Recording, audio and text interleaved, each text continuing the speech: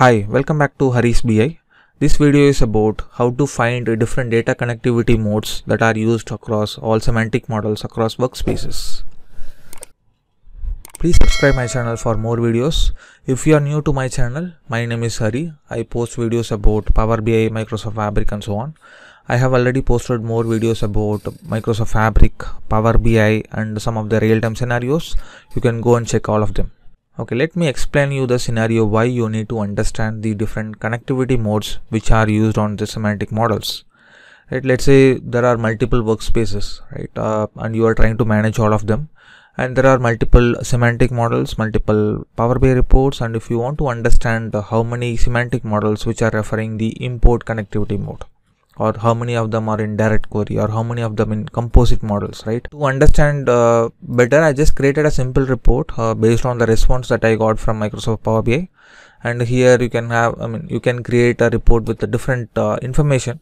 Just to show you, you can get all of these, right? So content provider type is it's an attribute which will be available for each data set, which will hold different values. Like it might have a value like admin portal, in composite mode, in direct query mode, in import mode, and you also have a same set of information or a content provider available with PBIX in composite, PBIX in direct query, import, live connection, real time. So these are all different content provider types which are supported in Power BI. So let's say if you are interested to see how many direct query based data sets, right? So you can see that, and I have 12 direct query based data sets available across all my workspaces. So let me show you how to extract this information. So this information is extracted using Power BI APIs. So just search for Power BI REST API and you go to the first URL. This is a Microsoft document URL. And here you can see data sets. So if you go to data sets, get data set or a get data set, let me go to get data set in group. Right. So here you need to provide group ID, data sets and data set ID, just specific group ID and specific data set ID. So you can see the sample response, and if you go to the definition, there is a attribute called content provider type, the content provider type for the data set, right? So this is the description of this particular attribute. But the thing is, unfortunately, these APIs are not giving this content provider type attribute.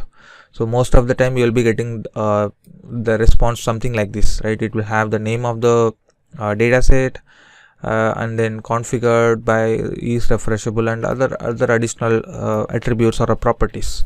So unfortunately, this content provider type is not coming as part of this API. To get this content provider type, as of now, we have to go with admin APIs.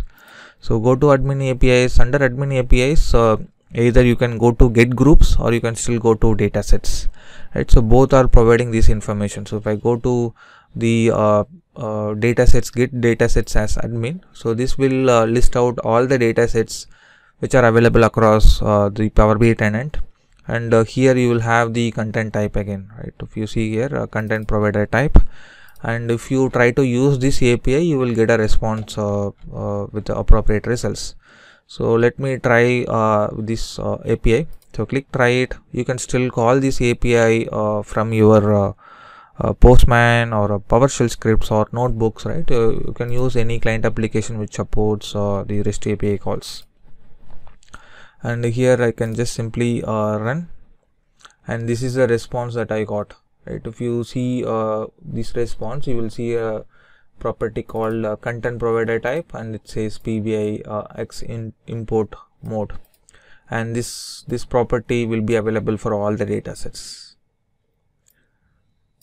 right? So either you can use this API or you have another API called get groups admin. And if you go with get groups as admin, this will list out all the workspaces that you have across your Power BI tenant.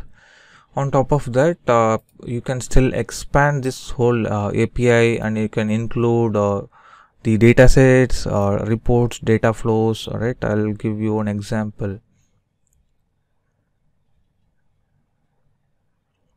Okay, if you see this example, you can see get groups and expand. Here they have expanded to dashboards.